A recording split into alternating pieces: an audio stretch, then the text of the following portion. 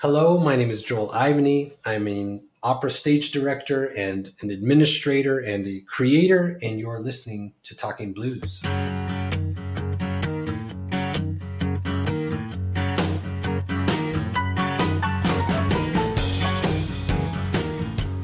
So, is your life as crazy it was when I last saw you? Maybe a little bit crazier.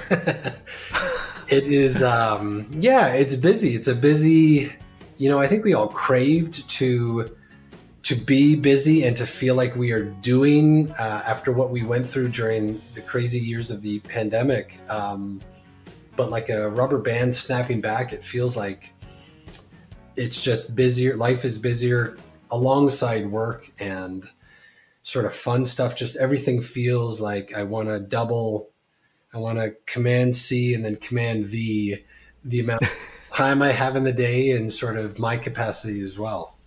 Is it something that's out of your control? Because okay, what surprised me when we were working together, I guess last summer, early fall, there was a point where we were doing the premiere of the video, but you had a premiere like a week before with the Canadian Opera Company, Yeah. and then the video came out, and then you had another premiere, I believe, in Edmonton. Yeah.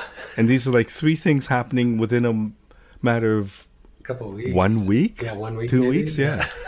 So is it crazy because you have this desire to just work, or is it crazy because things just happen and you can't schedule things differently? I think naturally things get scheduled when they feel like naturally they need to happen. And so some things and it took a bit of rescheduling over the pandemic, but that Carmen at the COC was something that had to happen at a certain time with the theater, the orchestra, all these moving pieces. I think naturally I'm drawn to first say yes and then kind of sort out schedule and life after that. I'm learning more to say no, but yeah, you wanna do exciting things, and if it fits in the schedule, because like one's schedule, I don't know, my brain works this way where now I'm so dependent on my phone and the calendar function. So it's like if the slot is open, well, let's book something in because what am I going to do otherwise, kind of thing. So I'm drawn to work that way, and just, my work is my life. And thankfully my life also has these beautiful other things. I have two young sons, so two boys. I've got a wife who is incredibly busy herself. And so, because I naturally run into them during the course of a day, whether it's them home from school or if I have to pick them up from daycare, like I have to, in a really good way, make time for them as well. But then, if they're busy at school or daycare, then I can kind of fill in that other time with other work. But family life is important and very busy. It takes up a lot of your time. But just based on the fact that you run the Against the Grain Theater Company, Yeah. and running it and administrating it means that you're not just working on one project at a time. Yeah. You're working on a whole season, if not more. And then you're also working with the Edmonton Opera Company, and then Banff. Yeah. And probably more things. Yeah. That's crazy. It is a bit. I would probably say I'm doing too much. And part of that is opportunities over the last 10 years have led me to this point in terms of independent of all those things you just mentioned. Yeah, I'm still desiring and wanting to direct operas as an independent kind of self-employed person. So in the spring, like April, May of 23, I'm directing Verdi's Otello at LA Opera, which is unrelated to all those. And I'm like, that's what I really want to do. So I'm not going to say no to that. But then the kind of more full-time-ish gigs of Against the Grain at Edmonton and Banff, we all have to, I have to work around that to make sort of the other thing work. And if something doesn't, then that's where it takes just certain things of either delegation, which is an important sort of leadership one in terms of I can't do everything. And so what can I pass off and sort of help guide as well, so that other people are learning new skills and sort of taking advantage of the opportunity that I have, if that makes sense as well. Okay, so is that a case where somebody came to you and in LA and said, "We have this opportunity. We want you to direct this"? Exactly. Yeah. Yeah. Okay, so I mean, obviously you're good at what you do, and therefore there's a demand. Do you are you able to say no? I didn't say no to that one. Partly because it would be very cool to hang out in LA for 6 weeks, but now I am starting to say no to certain gigs that 5 years ago I wouldn't have said no to, just partly because of, I don't know, as a self-employed artist, you kind of have to say yes to everything. But then when certain opportunities that I was able to create, like Against the Grain Theater, they turned into semi-permanent part-time work, if that makes sense. So it's not a Yeah. full-time job. It feels like full-time hours, but I'm not paid for full-time. So all of a sudden, financially, I have a more flexibility that I don't have to take on work that maybe won't artistically satisfy me, which in the past I used to do just to pay the bills, so to speak. Okay, so I Yeah. want to get into that a little more, especially about Against the Grain. But let's go back to the beginning. Tell me Yeah. about your love of music. When did you first connect with music? Well, I have three siblings, an older sister and two younger siblings, a younger sister and younger brother. And my parents worked for the Salvation Army. They were pastors, so they moved around every 3, 4, 5 years. Um, and inevitably, due to that nature, you do make friends at all those places, but your life is a bit transient. So we were a tight family. Yeah, we stuck together like glue. And my mom was very creative, and so at all these little churches, she would kind of put us on display like a half size Van Trapp family from The Sound of Music, and she would give us scripts and rehearse us, and like we'd play the piano, we'd sing as a foursome, we'd put on little plays for the church, and inevitably in that church environment we would sing in the junior choir and then the senior choir. And the Salvation Army has a lot of brass band music, so we would play instruments, and naturally that just was part of what our life was. In some ways I didn't really know any different. So music was always there. It was just a very different type of music because it had its own unique uh, niche niche set of sounds and history around that. Well, that's it's fascinating that your mom would put on these shows. I mean, Yeah, and now you're putting on shows. yeah, I know. I mean, I know. do you think it's connected or do you think it's not? That's a good question. I've thought of that. I'm like, do I owe this? She would probably want me to say that it's connected to her. And part of that is like, when you become a teenager, you kind of rebel and you want to do your own thing. And I always like desired to be a performer and be on Broadway or be something where you're wanting to be really good at something and to kind of expose your art, expose who you are. So there was that desire, but I was always involved in 12 million different things in high school, whether it was playing in the jazz band and the concert band and on the rugby team and on the basketball team. So it was like I just never had enough desire or time to focus just on one thing. So I think that's part of it. It was wanting to do this, but then also doing 12 other things at the same time. How do you think? Because I kind of grew up moving around a lot. Maybe not as much as Yeah. you, but for the first 15, no, no, sorry, first 13 years of my life, we moved a lot of times. How do you think Yeah. that affected you? I was lucky that a lot of them timed out well. Like I moved after kindergarten, so I started like grade one in a new school, or started grade six in a new school, like junior high.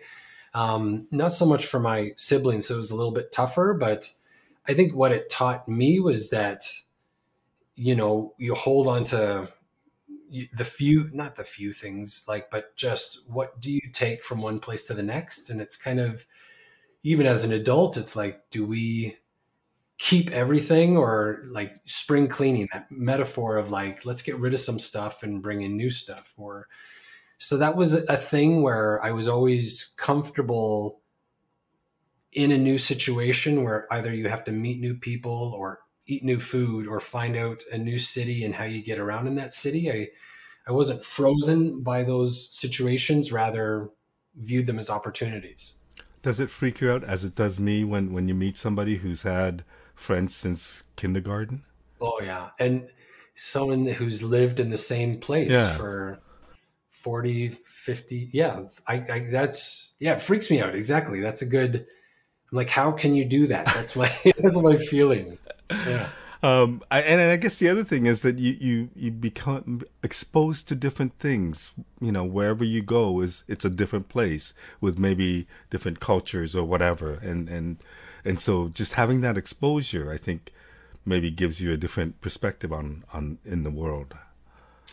And that was it. Like, as I started taking this world of classical music more seriously, it, after school, university, it was kind of like the opportunity to go overseas and go to these European countries that I'd never really been to became more of a goal, and a, like, your world is, the world is only so big, but it's also so big. So it's like, why not see what's out there and just take in other places, cultures, and just learn from that, which makes you a more rounded individual. So did you do that? Did you go to Europe before you went for your Bachelor of Music?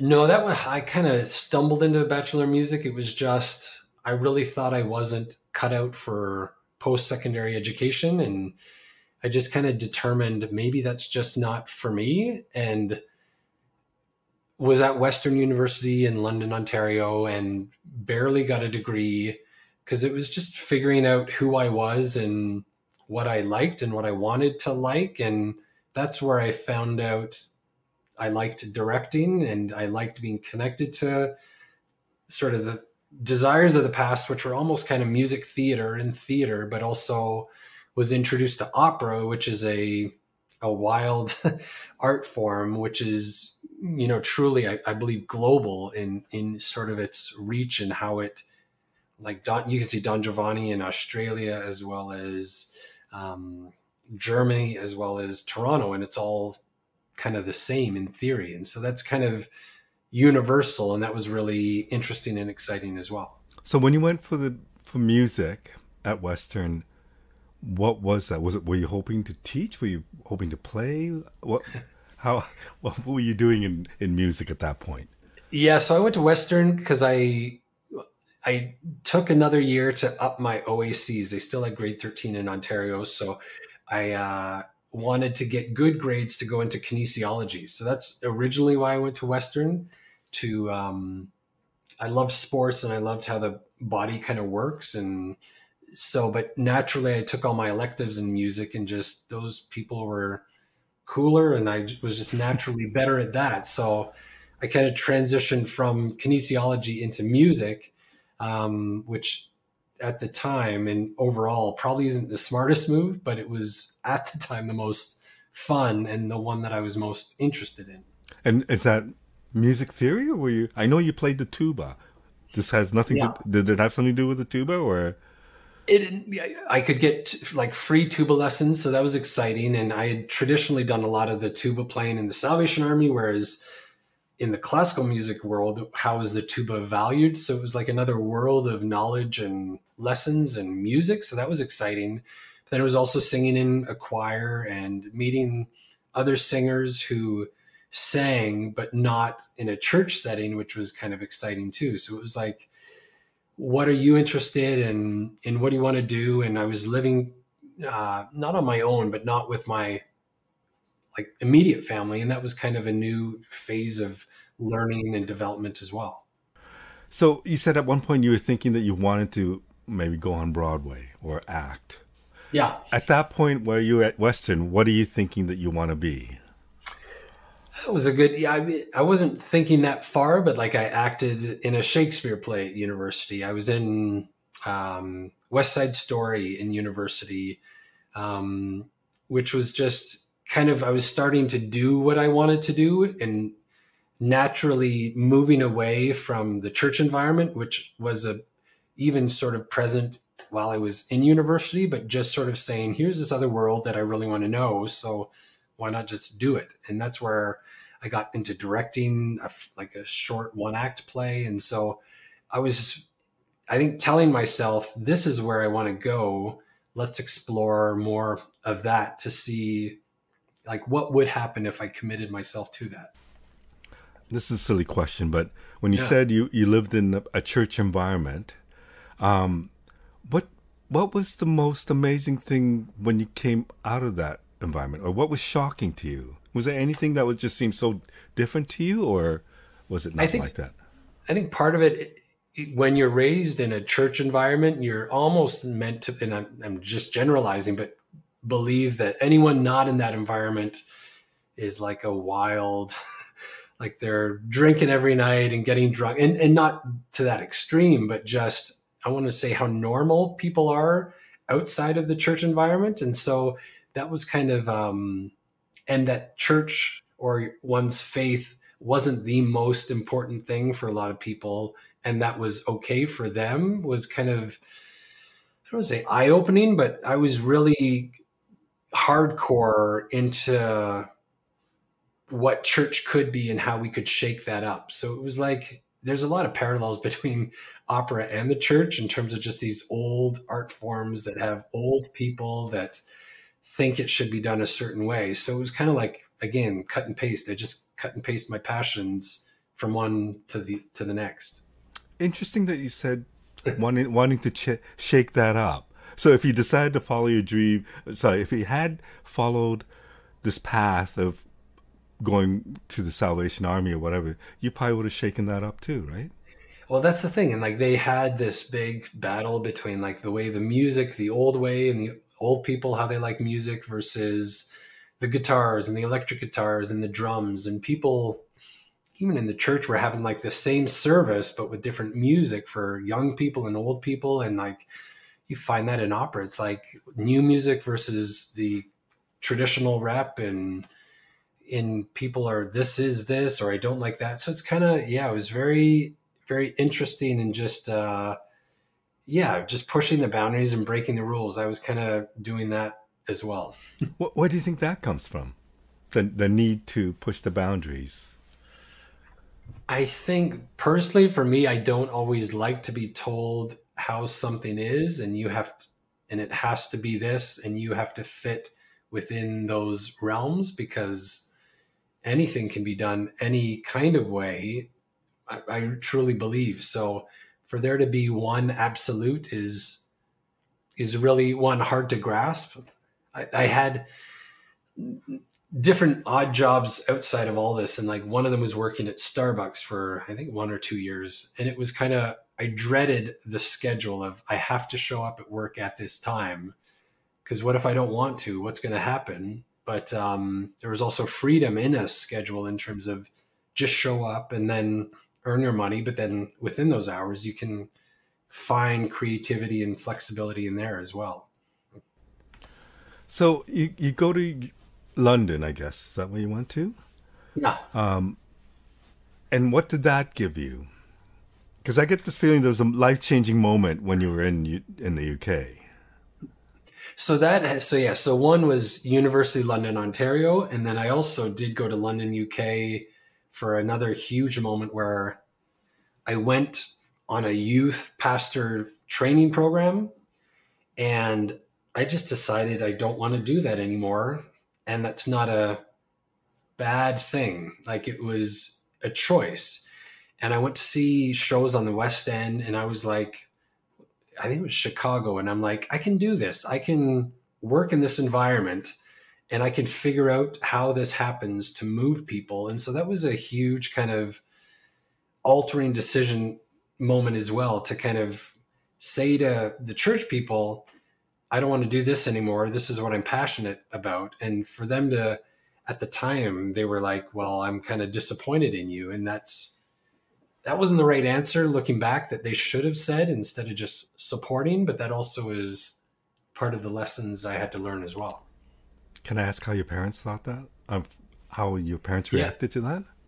So them being pastors, and again, they have 4 kids. They want all their kids to be a certain way love people, blah, blah, blah, be good people. And for a while there was this pressure to, and there's a great church around the corner, or and you can write to this person. And so I think that was a thing. And for a while, there was this thing about wanting or feeling like it was the black sheep of the family. But as long ultimately as I was happy, I think they were okay with that. And I think now looking back, I know they see that things are good, and that was like a good decision. But yeah, I know probably deep down it does not bug them, but there's something there for sure. But I think they also support individuals making their own decisions.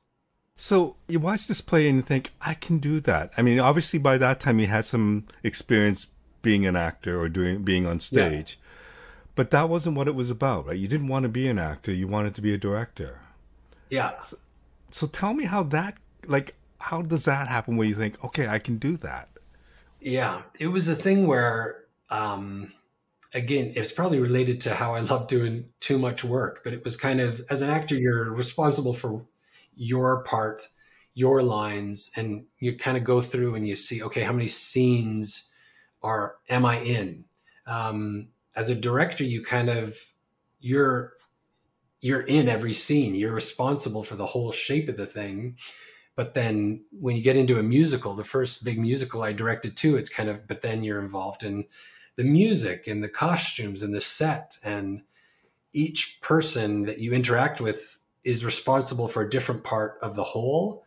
And you get to be a part of all of that, this kind of overall shape of things. And that was way more exciting and interesting to sort of say, what do people experience when you come to see this show? And you're just interacting with more people, every cast member and every chorister, and um, how is their experience, and what they bring to the show, how does that influence and impact everyone as well? So I want to say in some degrees I'm an introvert, but then you get to connect with so many people, and that kind of are, for a short amount of time, whether it's 6 weeks, 2 months, they're your friends, they're your colleagues, they're the people that you're connecting with every day. And so that was more interesting than just being responsible kind of for the one aspect. So at no point did you miss the acting portion of it? Sometimes, yeah, sometimes you do, because as a director, you don't really get to express and have that moment of, what if I forget my line? What am I going to do? Or I have 100 or 200 people focused on me and my attention. So that there's a thrill in that I miss, but not enough to be like, I really got to go back on stage at some point. How did opera come into your life? Because going to see Chicago and thinking I want to direct musicals is one thing, but I presume, I mean, in my ignorant mind, I think of opera as something else, something bigger. Yeah. And it is something else. And I didn't know much about it. I sang my first kind of aria um, when I was nearing the end of university, which was an undergrad. And so it's something I didn't know much about. But when I was looking at a MFA, like a Master's of Fine Arts programs, I was looking at theater, which would have involved more musicals, but just my background was in classical music. And so someone just said, have you thought about opera? Come be a super in an opera, which is like an extra, a background person who doesn't say or sing anything. So so I said, sure. And I was in Carmen. It was 2006, I believe, in a production where I was on stage. So I got a little bit more of that performance aspect, but I got to hear and be around this huge monumental opera with these opera singers who have trained for decades to do what they do. And that kind of just clicked in terms of like, this I could catch on to and I understand. And I had certain friends from choirs and as a teenager who were like training to be opera singers. So it kind of made sense to some degree. And so applied to the one university in Canada that took opera directing students. which was at U of T, and they only took one student, and thankfully got into that. Wow. So sorry, Yeah. what does that mean? They only took one student. Are you the basically only person in the classroom? Sort of, yeah. And Wow. so when you get in, you're there for 2 years. You have primarily one teacher. His name was Michael Albano. He's still alive. He's still teaching there. We'd have like one-on-one sessions every week, but then you're also in the big group classes with all the singers, but there'd be about 20 or 10 to 12 singers, and then the one me. So when they would do an opera, I would be assisting Michael, and just learning and working that way. So it was a great way to learn the traditional aspects of opera, staging, lighting, um, design. But being in a non-pressured way, I could just kind of assist in my little notebook, sort of say, "Oh, this is what this is. I would do it differently here," or preparing a score. It's kind of a thing where if you're working in an Italian opera, I'm not fluent in Italian, so I've got to put in the English translation of what it is in my book just to understand that. I've worked with some directors as an assistant where they don't do that. They grab a CD book to kind of understand what they're singing in English, which is a little bit harder because singers know word for word, or they should, what they're singing. And so I feel like that's the same responsibility for a director. So all to say, it gave me great experience, and yeah, it was what I needed to learn more about what opera could be. So I mean, right there is a bigger challenge. It's not like you're just dealing with stage lighting actors, but you're also dealing with different languages, Yeah. right? I mean, and to me, if I'm intimidated by opera, that would be the first thing, is that there's so many different languages involved, and to actually understand that in a deep way. Did that come easy to you? I thankfully my parents put me in French immersion in school, which I did not like, but gave me one of those extra languages. And thankfully, Italian is somewhat connected to French, and so that was a lot easier to pick up on. So that's what I thought was very cool, is the language aspect. And so to learn more about German, to sort of, I was involved in like interning at the COC when they did War and Peace, which is that great sort of epic novel as an opera in Russian. And so to hear operas done in Russian or in Czech, was just, that made it kind of more interesting, because you have to learn, if you want to be better at it, you have to learn more about it. Yeah. I don't know if you can answer this, but what is it about you, with very limited experience in opera, that you would have been the one chosen to be in that program at U of T? I think it's not, I don't want to say there weren't a ton of applicants, like, but there was that aspect of, here's someone who is a little bit older, who is making a choice and is passionate about what he wants to do. So there was an audition. I had to stage a scene from The Marriage of Figaro and had to be interviewed. And so I think there was just someone who seemed somewhat a little bit intelligent, who was curious about this art form.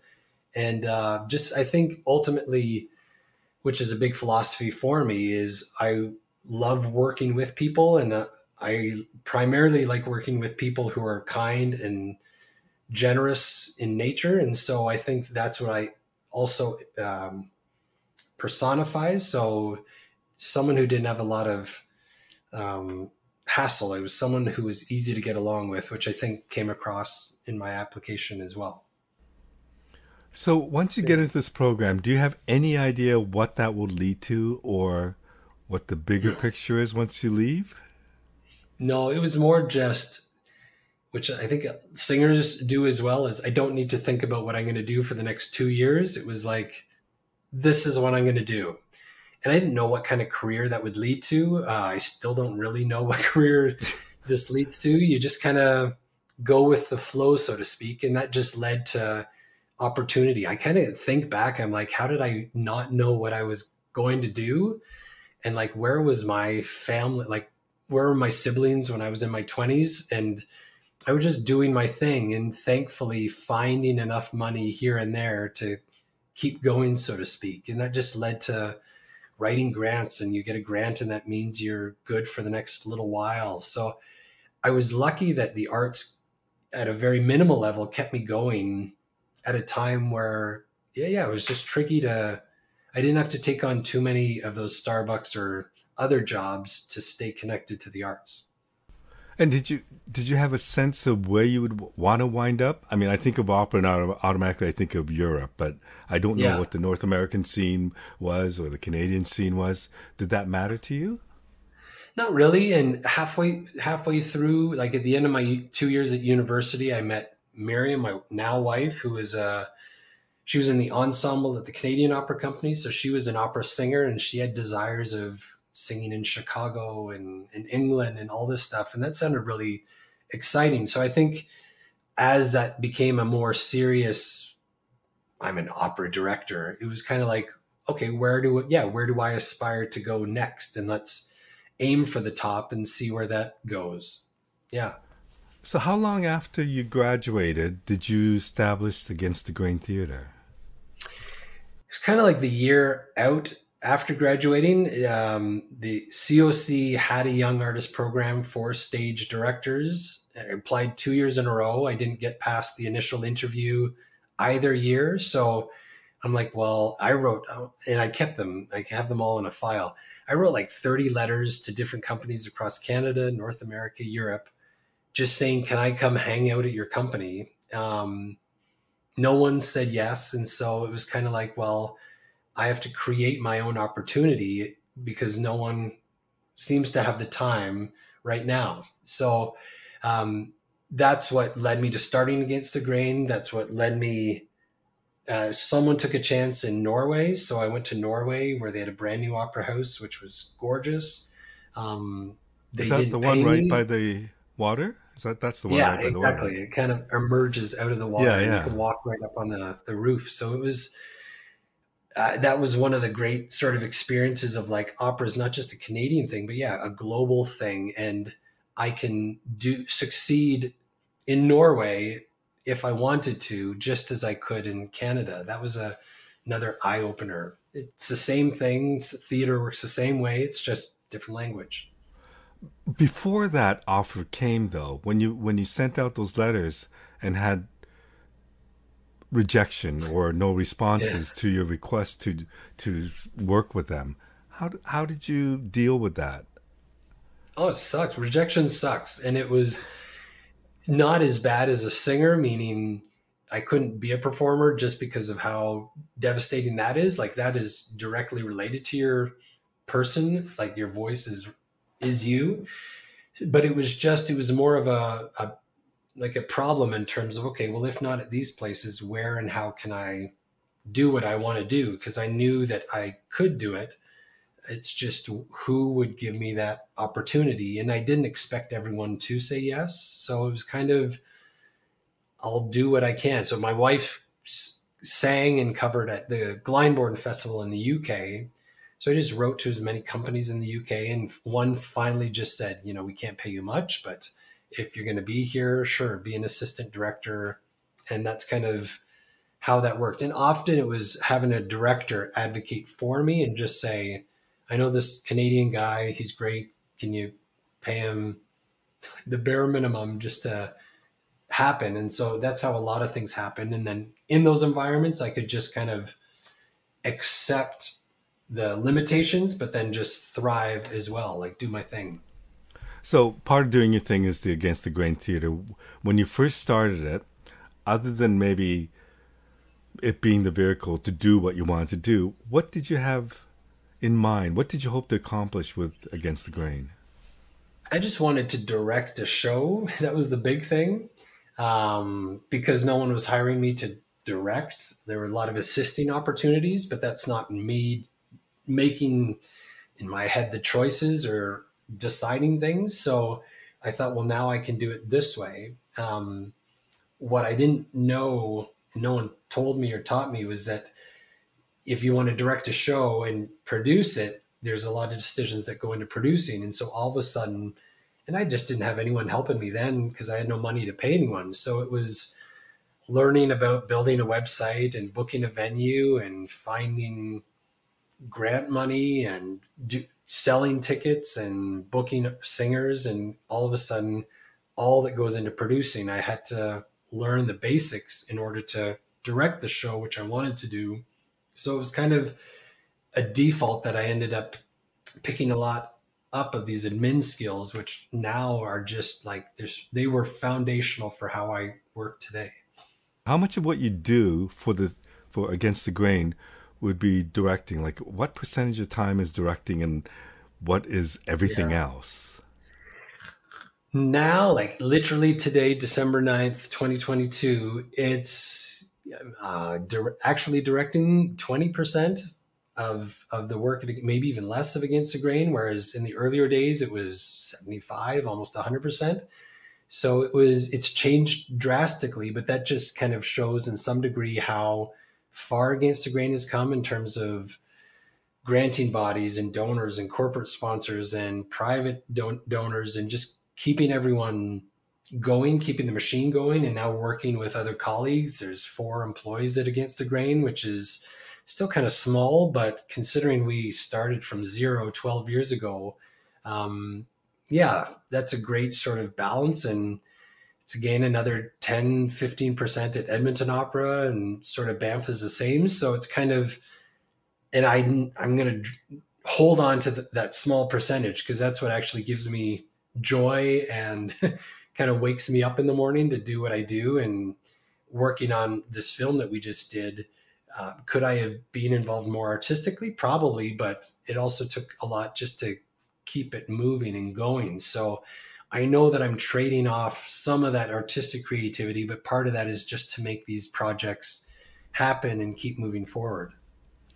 I presume at this point, because you're involved in so many different things, even if LA calls you and says, "Can you direct this?" It's not like you can say, "Yeah, I want to be a director for 6 weeks and I don't have to worry about anything else."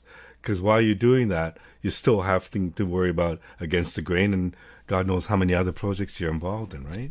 Well, that's it. Like during Carmen and at the COC, when we were doing our film as well, every lunch hour was booked with Zoom meetings. Everything was, every like evening was filled with catching up on emails. So it was kind of, because I live in Edmonton now, I didn't have that commitment to family. So sadly, it freed up more time. So I could kind of balance how I would tackle things. So that's the tricky balance now of how to keep those all going, keep sane, try to find time to eat food, and and then what kind of food do you eat? Do you finally have that salad versus all those other decisions? So it's not necessarily a healthy way, but I also, you can kind of predict and know when those higher peak work times are going to happen. Okay, so one of the goals was to expand the boundaries. How does that happen? How do you get those ideas? And like when you first started with Against the Grain, did you have a clear idea, clear vision of what expanding the boundaries meant, or does that kind of evolve over time? And beyond that, how do you come up with these ideas? And that's a good question too. You need space and time, so that's a harder thing to find now in terms of just moments to think and doodle and have that space. But a lot of those earlier decisions were financially motivated, meaning we didn't have money to do a lot. So what could we do with what we had? And so with young designers too at the time who were in similar positions, it was kind of, yeah, how do we focus on that in terms of what can we do with the little amount that we have? And it may, well, let's do a bohem in a bar because we can't afford a theater, and we could build a set, but what if the actors are actually just like the people who are coming to see the show? What does that do? And it was like, oh, that's kind of interesting. I haven't seen or heard that. Well, then if that hasn't been done in what we know, then let's do that. I was kind of drawn to creating new experiences rather than trying to do what we knew we couldn't do, if that makes sense. Okay, but now you're at a point where you are doing things like working with the CLC Yeah. and putting on massive productions. You're involved in that, the traditional operas, and maybe it's not traditional in the way you present it. But so does that change things? That the fact that you have access to a bigger opera stage? That does. It could, because at first I wanted to say, okay, I can do this weird different thing, because in some ways there's nothing to compare it to. But when you're directing at the COC, you let's try to be like what the COC is, and that working at Minnesota, Vancouver, all these other companies, I would try to bring a little bit of what I do, but then try to do the big a certain way. Whereas eventually and over time, it's kind of like, let's just do what my gut says, and let's try to make this as different as possible, within the boundaries of what we can do. And so you try and you press and you push a little bit. So I want to do more of that. And that's kind of, I feel, what this next phase of me and my career is how do we shake up that big model a little bit more in terms of what opera is and what it can be. We did it with the little, and that's kind of good, but is there a room in the bigger space? And it's harder because the bigger space is more expensive, and it's harder to take risks because of that expense as well. The need to also go beyond the boundaries, is it just that, I mean, do you have this desire to get an audience that's different from your normal opera fan? And is that the ultimate goal, is to bring opera to people who might not have opera in their lives? That's one of, yeah, that's, I don't know if that's the ultimate, but that's definitely one of them, to say this music worked for me, and I'm not a traditional opera fan, so it must have worked for some people who don't know about it. So how do we get through and crack through to them? um, Opera has been done a certain way and will always be done that way at certain times, and so it can be something else. So that's another purpose, to say that it isn't just this one thing. um, and it's to, again, probably what motivated me in the first place, is to push against those rules and say it doesn't just have to be this. And if it's new for us, it's new for the team that I'm working on, then that's kind of makes it exciting, because you're learning, and that's always something I think that makes life and art fun, is that you're learning more, and you're learning the good and the bad, and hopefully there's more good to take into the next experience as well. Now that you've done the opera pub in various locations, a number of different productions, is it what you hoped it would achieve? Are you looking to expand it to a different level, or where's the I think, status of the opera yeah, pub? that I think is expanding more, and sort of what I think, yeah, opera and bars, it's contentious. It shouldn't be contentious. It is sort of overall, for where does opera belong overall. But I think, yeah, the more places it can exist and sort of be, is just good for opera. It's good for people who just want to experience things, and to go to a restaurant, to go to a bar, to go around the block and to experience something, is something that people will remember, as opposed to, yeah, this impersonal, cold experience of going to a big theater and not really connected to anyone. Um, like it would happen either way, whether I was there or not. Whereas, I don't know, there's something riskier about sort of those smaller, intimate experiences, that feeling, yeah, I don't want to miss out, because what would happen if I didn't go?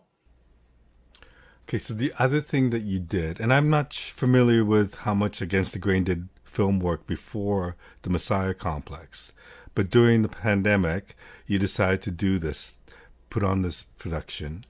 Can you Yeah. talk a little bit about that? And I know that it was very well received. I'm not sure if it was what you had expected, but tell me about the the work in film that you decided to pursue. Yeah. So I loved and love film. In undergrad, I had applied to some film schools, but for some reason didn't pursue it, which, I don't know if that's something that I'm thankful for now, but it was always a curiosity and a joy. Um, but when the pandemic happened, we were ready to present Messiah. We have a staged version of it and choreographed, so done differently. But, like everyone, we were just like, okay, so what can we do? We did a bit of putting cameras in people's living rooms and doing opera pubs that way, but that wasn't fun, really. It wasn't interesting. It happened. So we learned quickly, and metrics would tell us that people were kind of tuning out after a minute. So we said, well, let's match the visuals to what our outside the box opera experiences are known for, which just meant better cameras, better sound equipment. And that led to kind of this project of, what if we do Messiah as a film? And because of the pandemic, we couldn't really film indoors. So if we safely do it outdoors, and then typically the Messiah is done with 4 singers who sing, I don't know, 3 or 4 numbers each. So we thought, well, it could be easier. Let's just get one singer to do one number, because it's not cost effective to do that in a live situation, because you're paying each person the same live performance amount. Right.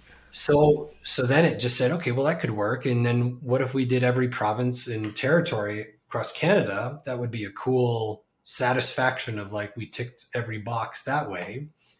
And then we were going through this huge social critique on the world and in the classical music world. And so we just kind of said, well, what if we got diverse singers from each of these provinces and territories as a way to do that? And all of a sudden it just kind of snowballed, like this image of a snowball just picking up and getting bigger.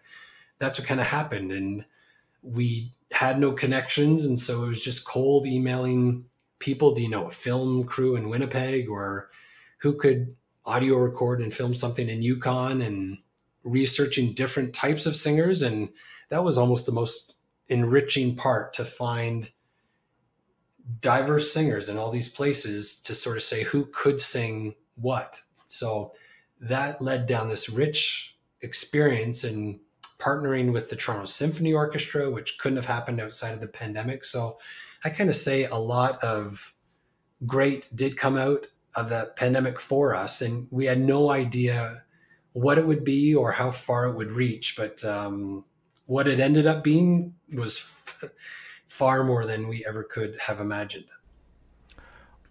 And then how did that happen? I mean, obviously it was quality content, but beyond that, it got great reviews.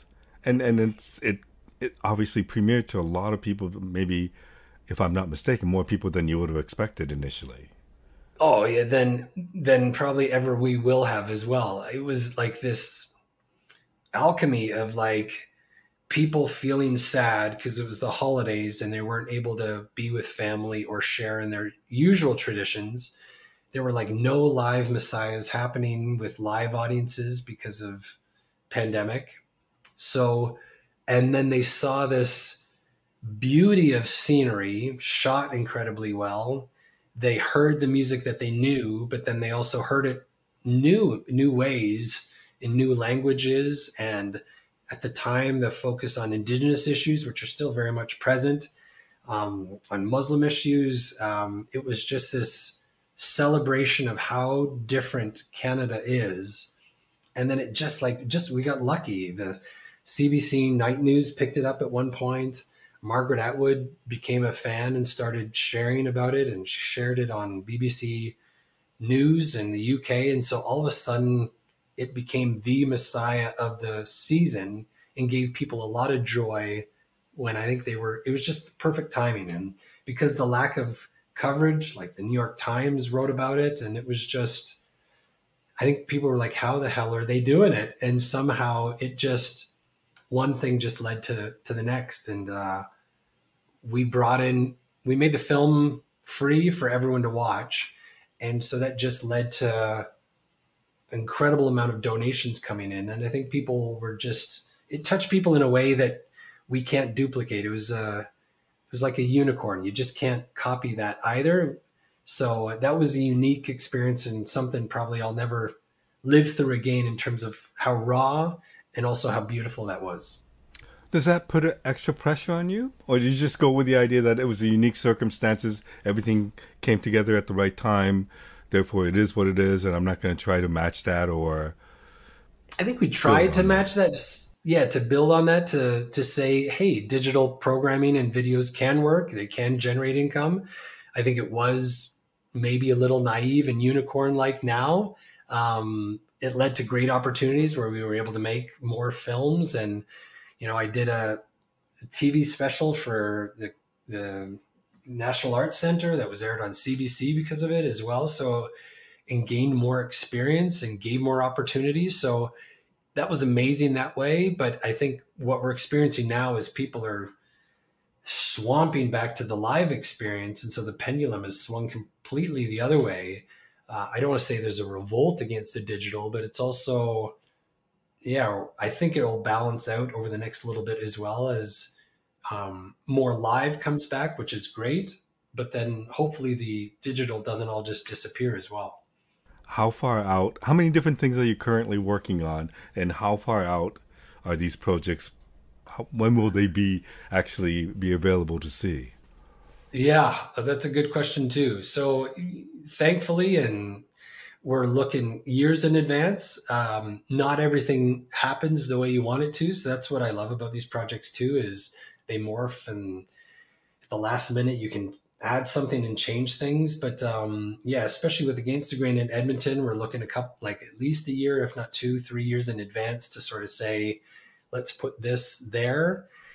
Because of that, I have to kind of align my schedules a bit more to, okay, if I'm here then, I can't be there then. So we have to move that. So it's very selfish at the time because a lot of it revolves around physically and sort of virtually. When can I be there? Because we can't be at two places at the same time yet. Right.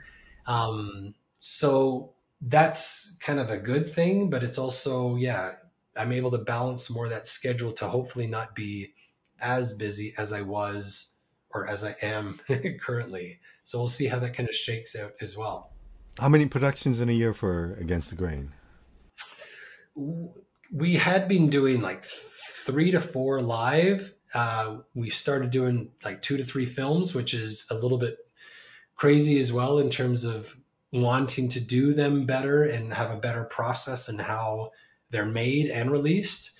And even that, like you release a film, we're thinking of Toronto, but again, a film can be shared all over the world. So the distribution of that can and should be much bigger. So it's kind of like the more you learn, the more daunting it feels because of how much more you could and should be doing. So that's what was beautiful about the Messiah Complex as well, is we had no idea what we were doing. And so we just thought, oh, this is how it works. So that's what it is now. I think ATG, we're looking probably at like 3 experiences now, and a blend of live versus recorded, filmed. And we'll just see how that shakes out. We're also dependent on grants, and they want you to do the live shows, and there's not a lot of specific avenues now for a filmed experience that way, if that makes sense. So it's kind of trying to tailor what we can do and where we can find the most money as we all kind of emerge out of this weird time that we've been through. So 12 years into Against the Grain, is this what you would have imagined you would be, where you would be? No, and that's kind of impulsively, we just go with the wind. If you go back through time. So it'd be good to find some consistency. We have a new strategic plan though, which is a very fancy business term. So we're kind of getting more formalized, which I think is good for overall stability. I'd love it to live on after I've moved on. I want that just so that that's a cool legacy. But we'll see. I kind of also love that it's being stubborn and not deciding what it wants to be right now. It's kind of growing up through, I'm seeing it with my kids. It's like, I thought you were this and now you're becoming this. And so I don't want to put too many rules on that as well, because that's kind of the nature of what it is. It kind of goes against the rules as well. So my final question, at this stage in your life, do you have goals looking forward? Whether it be with your personal work or with the theater company? Goal, yes, yes. Personally, I have goals for each of them and for myself. Do I know how it'll play out? No. Is there confidence in jobs? Yes, but I also know that it can change. I think the more you add, the older you get, the more you feel you can't take as big a risk, because part of that is like you take on things like you buy a house and it's kind of like, okay, I need to pay for this house. So how are we going to pay? I need consistent income. So, but you also have to trust how you got here, which was by being risky and taking chances. So it's more strategic that way. And so the goals may not be specific, but the goal of always trusting your gut or taking a chance are things that I hope I stay true to. And I know that if I stick that way, that will stand out from the rest, so to speak. So it's exciting. It's exciting to be able to love what you do when you work, when you love your work. That's a joy too. Not everyone loves their work. And so I feel very grateful to be living in Canada, as remote, and it's not completely remote for all your Edmonton listeners. I live in Edmonton, yet I'm still connected to Toronto, to other parts of Canada, to the US. So at the moment, that's a huge blessing, and just, yeah, grateful for able to have a career in the arts and live in Canada. That's pretty unique, I think. Well said. It was a pleasure working with you this summer, and I really appreciate you taking this time to talk to me, because it's, as I said many times, it's a world I don't know much about, and when we worked together, I asked you a lot of stupid questions, and you're very patient with me. But I do appreciate you taking this time. Thank you so much for doing this. Thank you. It's a joy. I look forward to part two whenever we get to do sort of the next round podcast. So yeah, I love talking about this and really appreciate you asking great questions. Well, thank you.